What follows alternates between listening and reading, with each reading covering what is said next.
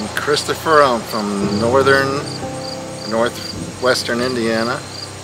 I work as an electrical engineer for Johnson & Johnson Depew Synthes in Warsaw, Indiana. I like fishing. I like working on mechanical stuff like cars or trucks.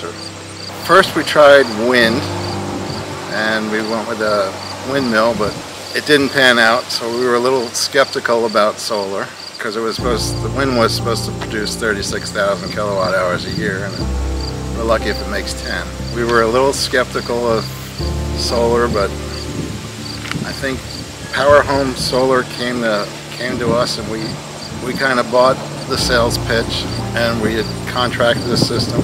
But then I found out the system wouldn't do everything I wanted it to do. Like, it wouldn't power the house if we lost power, and I was concerned at that, and it was really expensive. So I talked to a neighbor down the road, and he had solar panels, and on his inverter it said Solar Energy Systems. So I contacted Solar Energy Systems, and Kenny Stevens came out and sold us on it, and I was kind of convinced before I even got here, because I definitely wanted to go the way. Very good working with Kenny. We had several different proposals we went down. I wanted to make sure I had the most efficient panels and the most efficient inverters. We even talked about going with a Solarc inverter because I was doing some research on it. Being an electrical engineer, I like to research all this stuff. In the long run, we ended up with the Solar Edge Energy Hub inverters, so that in the future, if the battery technology improves, I may put in battery. The install went really good. It was a little late in the year once they were here. I mean, it was sort of, they put the panels in, I think, in November, but we didn't actually get fully connected until late January.